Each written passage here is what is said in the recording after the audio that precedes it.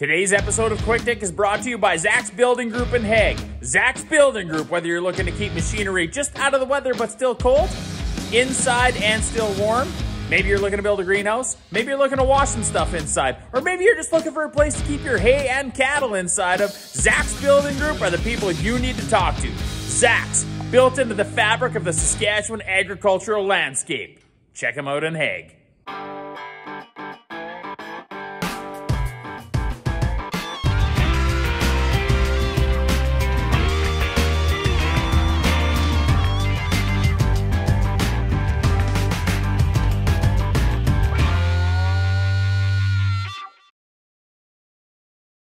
Quick Take coming to you from Saskatchewan here with our second part of Hey, Let's Hay. Now on our first part, we learned all about alfalfa and how we cut it and how we bale it. But cutting it and baling, it's only part of the job. There's another big part of the job where we're gonna have to haul the hay back to the yard so that when we bring these beautiful girls back to the yard here this winter, they're gonna have something to eat. I know, right? Now, it's not just hay that we haul home, we haul straw home too. And straw, of course, as you learned when we were combining, is the stuff that comes out of the back of the combine. And we use straw as roughage, like a fiber in some of the cow's feed, and we use it for bedding so they've got a warm place to lay and have their baby calves in the wintertime. Now, we bale them both with a round baler, and we haul them exactly the same. You know what the best part of hauling round bales is, right? We get to use Blue Ball! Hey, Blue Ball! Now, of course, before anybody hauls anything, we got to do a pre-trip on Blue Ball, which means we inspect the truck.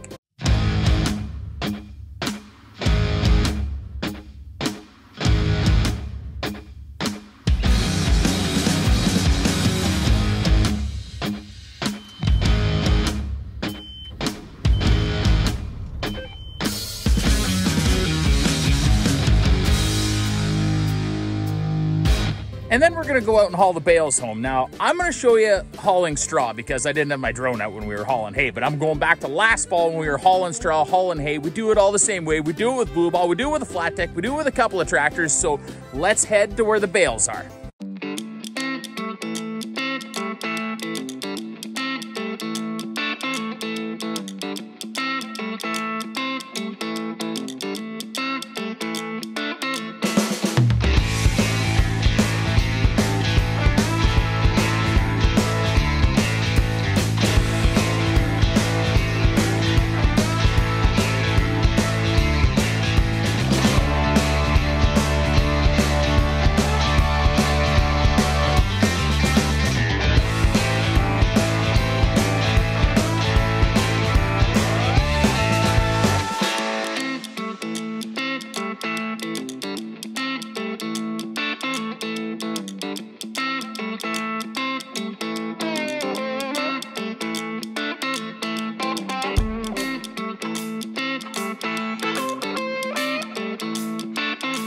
Then once we get to where the bales are, we use a tractor with a fork on the front and a fork on the back, and we just start picking all the bales and loading them up on the Blue Ball.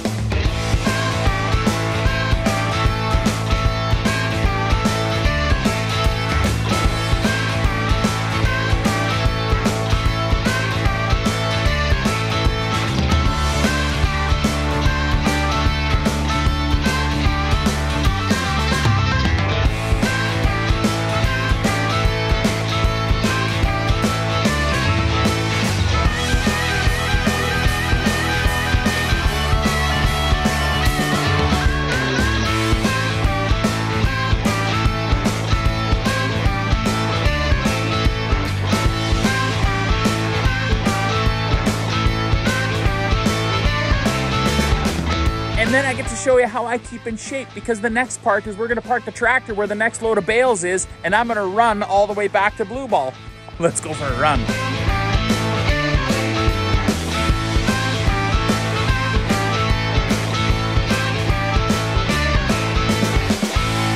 Then we haul the bales back home and it's time to unload them.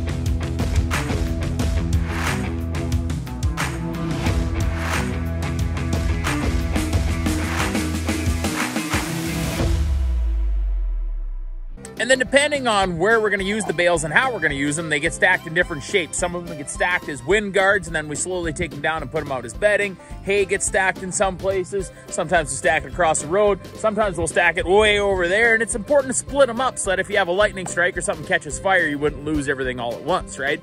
So that's round bales, but there's two kinds of bales that I'm gonna show you that we're doing here. We just looked at a round baler and how it works. The second kind of baler I'm gonna show you is a square baler. And I'm about to show you how a square baler works, and I recorded this last year, so you'll notice that my beard is significantly shorter. But I can't stress this enough, you guys. Square balers are very dangerous. That is why I'm taking you on this tour, so you never need to go close to them to figure out how they work. We've got a whole bunch of rotating parts, spinning PTO shafts, and you have got to stay away from them. I do this with a camera and another person working. I mount it with magnets and a few different fancy things. Do not, I'll say it again, do not try and do any of this at home or get near a baler at any point in time.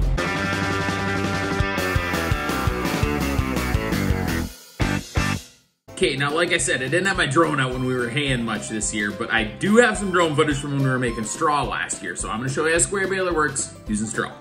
Okay, so how does this thing work? Basically, the straw gets picked up here into the pickup. And then you can see these fingers on the top here.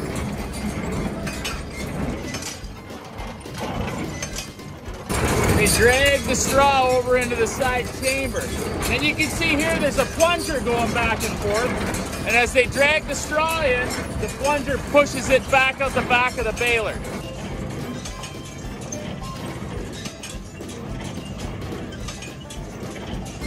The bale's gonna get twined in here, but what we're gonna do is I'll have my camera in here when I'm baling so you can see how it works. So this is super hard to show, and I did the best I could with my camera, but how it works is there's two big needles that come up where the end of the bale's gonna be, and they've got twine in them, and it comes up and there's a couple of hooks and a wipe arm, and basically this thing ties 2 knots in the twine in like less than a half second. It just goes cha-chunk, and you got a knot, and it's starting on your next bale. So here's what it looks like.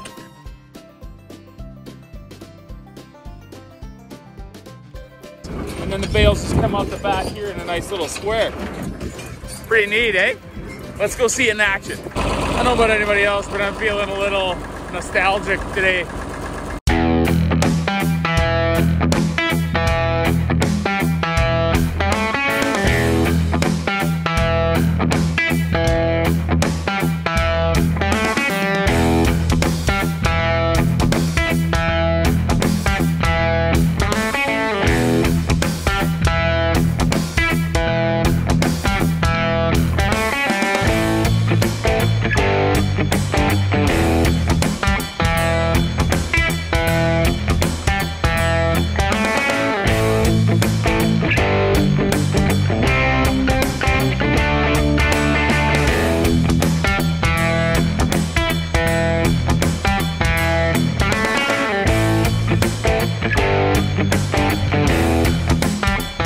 Hold on a minute. Oh, this is all kinds of fun. It's an old 40-20 and a Massey baler and a drone and music, and this is great, but now the real work comes. We get Mrs. Rogers in the tractor. Then we get the big kahuna on the trailer. Then me and Double R get down on the field and we start chucking square bales around.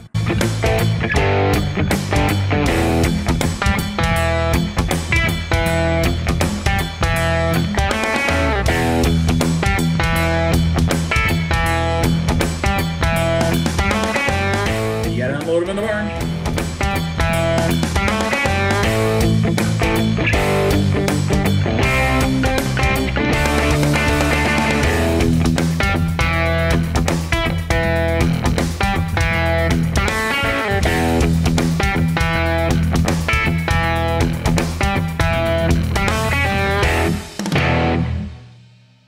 So obviously it's not just me involved in all this stuff. There's all kinds of people helping out all the time, and it's a big team effort.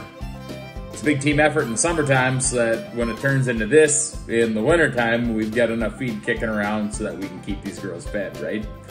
Hey, this sure was fun. I hope you guys learned a lot about haying and baling and how we haul it and what's all involved with it to make sure that the cattle got enough feed for the wintertime. And leave a comment. If there's other stuff that we do on the farm that you don't know about that you'd like a video made about, well, maybe drop a comment and I'll see what I can do. It's getting a little bit late here and it's harvest time, so that's why I've been slow uploading all the time. But thanks as always for stopping by. If anybody's kicking around the Big Iron Show down in Fargo, North Dakota here, coming up from the 12th to the 14th, I'm going to be at the Madako booth, taking a little break from harvest to come down and say hi and drink some American beer with you. So make sure to stop by and say hi to me there. And I'll tell you what, I'll catch you fine folks hopefully next week, same time, same place, maybe on a Monday, maybe on a Wednesday. You just never know when it's going to get done during harvest here. But thanks for dropping by as always, and catch you next time. QuickTickMcDick.ca. Yeah, sure, you can buy stuff here, but you don't have to if you don't want to. Do whatever you want.